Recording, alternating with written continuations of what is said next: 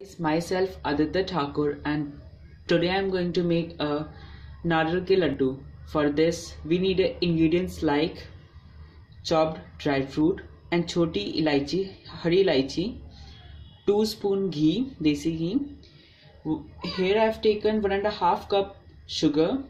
Here I have grated a 2 coconut, dry coconut with a grater. आप इसमें सबसे छोटा grater use करेंगे. We come to the next process. We have to heat one small kadhai and in this I will take 2 spoons of desi ghee.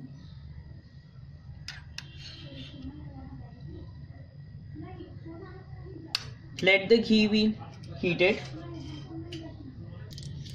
अब मुझे अपना flame कम करना है. हमारा घी अच्छे से गर्म हो चुका है. अब हमें इसमें डालना है ये कोकोनट.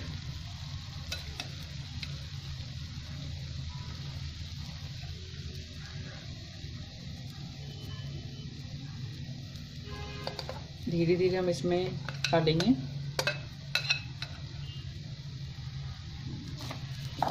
इसे मिक्स करेंगे हल्के हाथ से.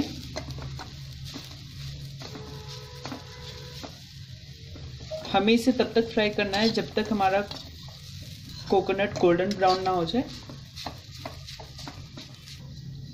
ये देखिए हमारा यहाँ पे नारियल गोल्डन ब्राउन हो चुका है. इस समय हमें फ्लेम थोड़ा कम करना है. यहाँ पे हमें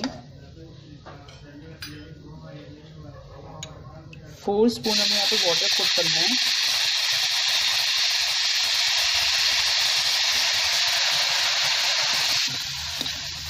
हमें अब इसे मिक्स करना है हल्के हाथ से ही.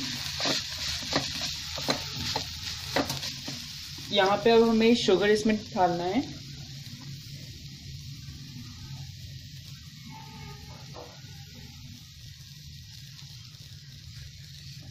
यहाँ पे मैंने 1.5 कप शुगर लिया है. अब इस समय हमें थोड़ा इसे फास्ट थोड़ा में मिलाना है वरना हमारा शुगर नीचे चल जाएगा.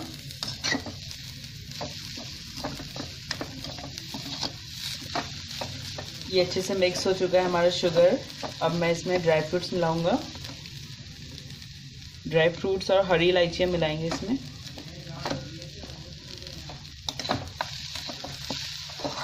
स्मेल बहुत अच्छी आ रही है इसमें से. हमें इसे मिक्स करना है. ये देखिए मैंने अपना मिक्सचर इसमें इस बाउल में निकाल लिया है. इसे हम थोड़ा मिक्स करेंगे.